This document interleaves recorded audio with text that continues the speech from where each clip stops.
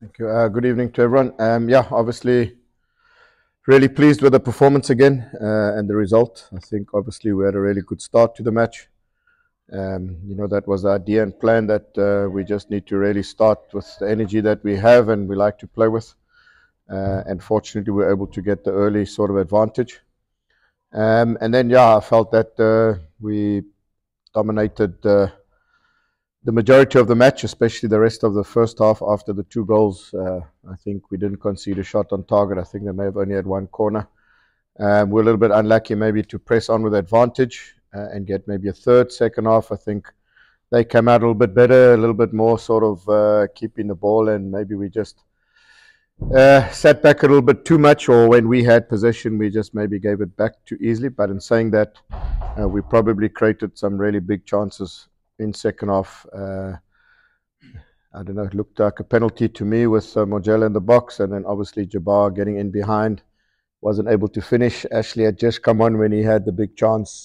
Devon got in behind Titus, and a little bit unlucky not to find a teammate inside the box. So we created enough chances to have got the third, and then really would have been big pressure on AS Vita with a return leg. So a little bit disappointed that we weren't able to get the third and maybe even the fourth after a dominant performance. So, but yeah, to keep a clean sheet, I think was key, because obviously going away now means that just a single goal when we go that side would put them sort of in a position where they would have to score four. So that is good for us, but by no means is the tie over. I think we all know it's going to be tough in Congo when we go there, intimidating environment. So we've got to take this win, concentrate on the upcoming midweek match against Arrows, and then once we've come through those two games, just see where we're at. Just look at what the health of the squad, and then determine how we approach the next leg. But yeah, very pleased once again. 6 win on the trot, 5 clean sheets in a row. So a good start to our season. It's just now obviously continuing and maintaining that level. Thank you, Coach. We'll take questions from the floor. If you can start by introducing yourself. Actually, Coach, you lose the likes of Rooyen quite often for Stellenbosch, but welcoming Mojela into the club and now big goals in 6 games. Tell us more about him in terms of how he's been now in the past 2 years. Yeah, I think the reason why we liked Mojela, not only just this window, but we recognize his abilities whenever we played Galaxy, and I think just the way his energy, the way he presses forward, the way he presses back, his willingness to run in behind, his willingness to take sort of a lot of pressure off the other players and creating pressure on the opposition. And we knew that he's a decent finisher. He's got goals in him, so. Besides obviously the 3 goals that he scored now in our preseason friendlies, I think he won us 4 penalties. So he's a constant menace, a constant player that's just, defenders can't really have any time or be relaxed on the ball, because he's going to be on top of them. And that's the sort of energy and the type of player that I think just suits the way we play and the way we want to play. So he's fitted in like a glove, and, also important that he's really a good character, always smiling, always happy, always joking. You can see that he's just loving what he's doing. Coming off a good season last season, it's just continued. So yeah, we're very pleased with what he's brought to the table.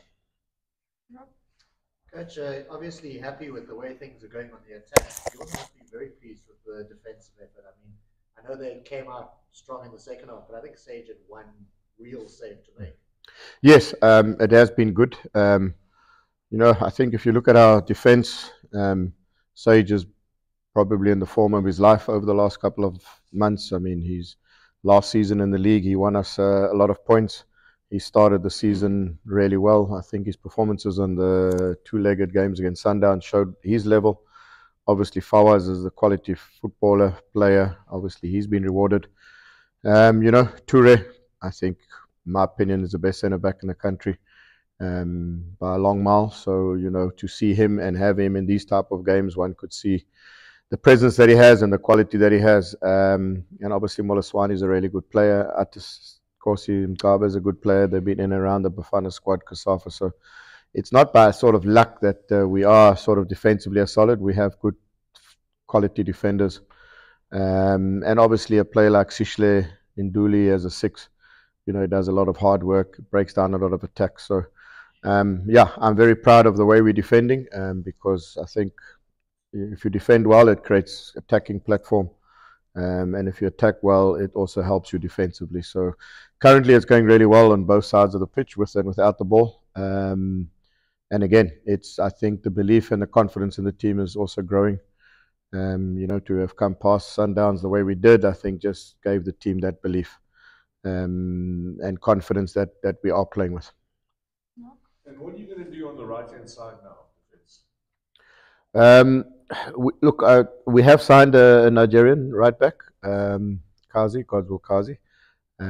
It seems like his visa will be received now early in the week coming, and then he's got to get here, firstly. And then obviously the work permit process will start, so we don't see him being available at least for the next 4 to 6 weeks.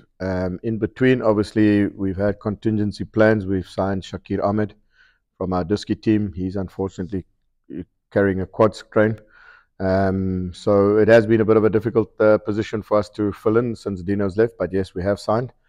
And we're just waiting for him to come. But in between, we're just going to have to manage the situation. So we've got Tabu and Carl Tylen Smith, the youngster from our DDC, can also fill in. So it is a bit of a headache for us currently, but I'm trusting and hoping that it won't be for too long. Coach, last season when you played Sundowns in the same year the Nedbank Cup in Stellenbosch, you said that you were learning so much from them because they're a team that competes in these spaces often. Yes. You've played them twice, you beat them twice now. You are here today. Just looking at what you've learned along those lines, what can you pinpoint? What can you identify that your team has really picked up from those lessons? Yeah, I think it was always, looking at Sundowns when we have played them. I've told the players that, they are the best team in the country. They're one of the best teams in the continent. So if we want to close the gap, we have to learn quickly and learn certain little tricks of the trade, which I think they've picked up over the years playing in Africa. If you see Sundowns, there's a lot of tactical fouling. Any counter-attack, they're not afraid to take the foul and slow the momentum of the game. They know how to manage games, when to slow games down, when to just take the sting out of games. So those are type of things that they've, I think, become really good at. And when we played them, we sort of felt the way they sort of slowed the momentum down. Every time there was a transition, they would either foul Titus or they would foul whoever's on. So those are the type of things, managing the game.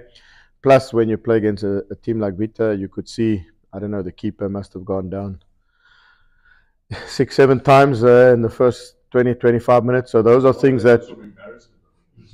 Yeah, I also felt so. Yeah.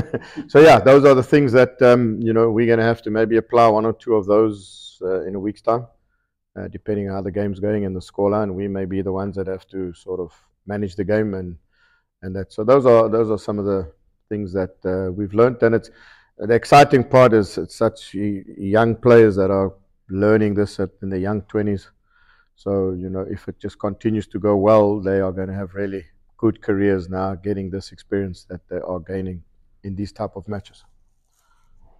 On Mojela, it looked like he picked up a knock before he was substituted. Was it a precaution?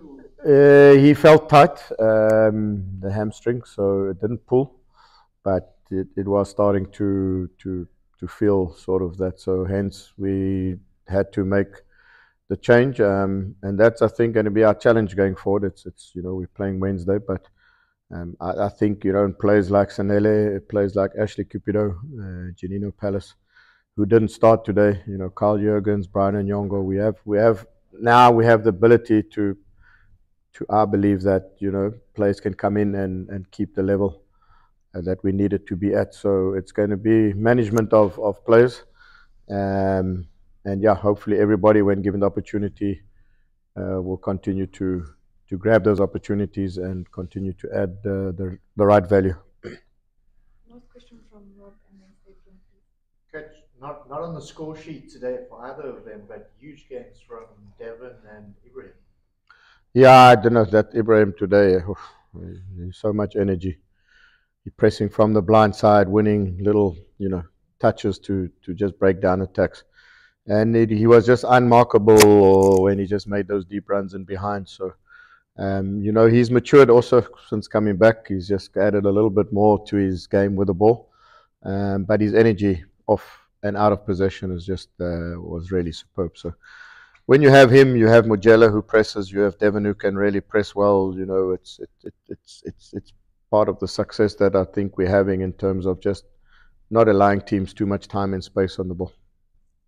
Coach, we've heard about the Vita team arriving at 4 o'clock this morning. How does Stelly's schedule look for next week?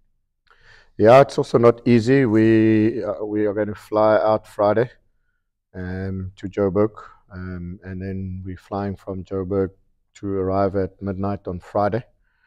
We'll probably get to the hotel similar time that they got, but we have the extra day. So Saturday will just hopefully be a bit of recuperate, have a training session at the field the Saturday afternoon, and then play the Sunday. And the other alternative was to arrive late Saturday afternoon and not train at the pitch. So we went with the first option to try and get there a bit earlier, but yeah, it's going to be a learning curve for us. Private jet as well. Yeah, maybe one day. And sorry, Steve, were you a little bit surprised about how poor they were? And also, can you see on a night like this the value of competing in Africa? I mean, just the completely different way they play. Your players would not have been exposed a lot to that kind of physicality and trickery and all of that kind of stuff. Do you see the value in this? And then were you a little surprised that Vita they're not very good? Yeah, no, look, obviously I expected, they are a big team and they still remain sort of that, but, there were sort of situations where we just got into their sort of half, got in behind them a lot, created a lot of chances. So I was quite surprised in terms of how easily we were able to create chances. And then, yeah, it just seemed like things weren't totally in sync with the squad. Maybe hence the reason maybe the coach has resigned. But I think we can expect a backlash. But I don't want to say things that comes back and bites me. But it didn't look like they were really creating too many clear-cut opportunities. So hopefully we can defend as well as we've done away. And I think if we do that well, we will also get our chances again. Just on the value of yes, no, I think it's massive. I told the players that even the analysis for this team was difficult because they're not playing in the league, but it was exciting. It's a good feel to experience something different, go into a game. Hey, players, first 10 minutes you're going to have to quickly. You're not playing against Saleng, who you play against often, that what he's going to do. You're going to have to figure out left foot, right foot, quick, not quick, what's his strengths, how do they play. So yeah, that was great, and we felt that defensively set pieces would be tough because of the size. So having to cope with them, I think allows us going into the league to hopefully take this experience that we're gaining also into that. So I just think it's a really massive learning curve, probably more learning off the field than on the field, to be honest, but that's also good for us. Thank you, everyone.